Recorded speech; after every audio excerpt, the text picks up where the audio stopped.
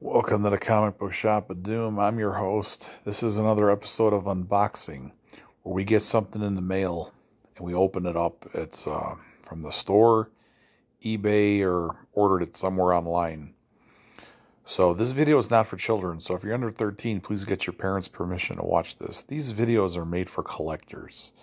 So it's, older people usually, but if kids want to watch this, please get your parents' permission. I don't need a $40,000 fine from COPA, YouTube, the government, if I say some salty things in these videos. So let's open this up. What do we got in the mail here? I cut it open already, so it's easy to slide out. So you don't have to watch me fight.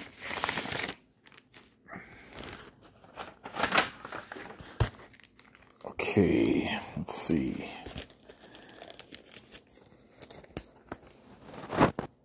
So what's in here?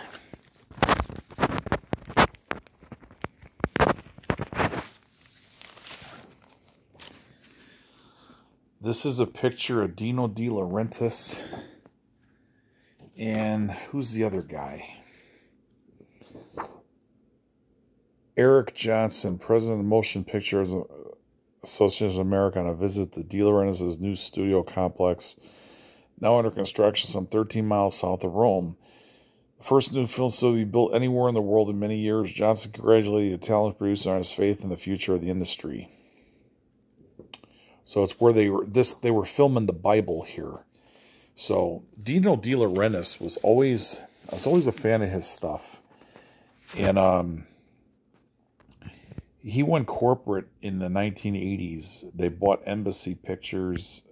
They got it really cheap from Coca-Cola. And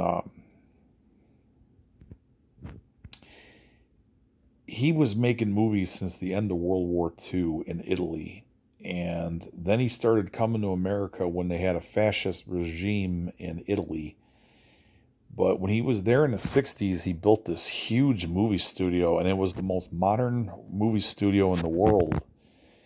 And he operated it until the 70s. Well, then when the regime change came in and they were cutting off tax breaks and stuff, he jumped ship to New York, and he was making movies in the United States, and he left. It was called Dinocitta.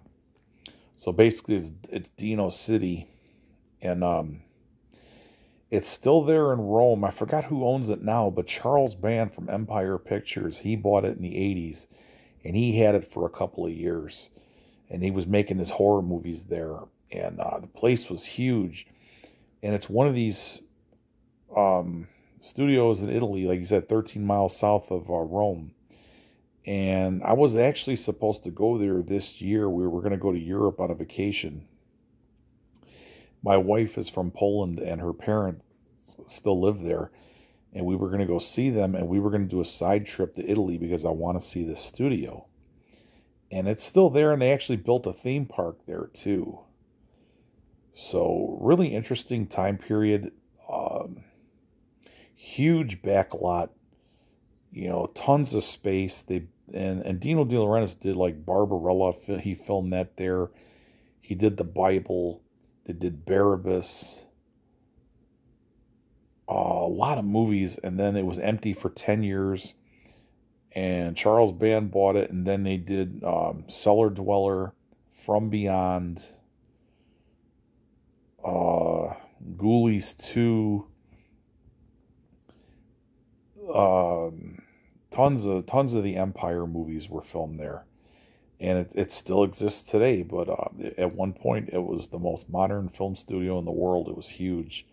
So I got this as a collectible too, and like I said, I'm going to do a movie museum eventually, movie and comic books, and pop culture stuff, and I'll put this in my piece. All right, thank you, and everybody have a good night.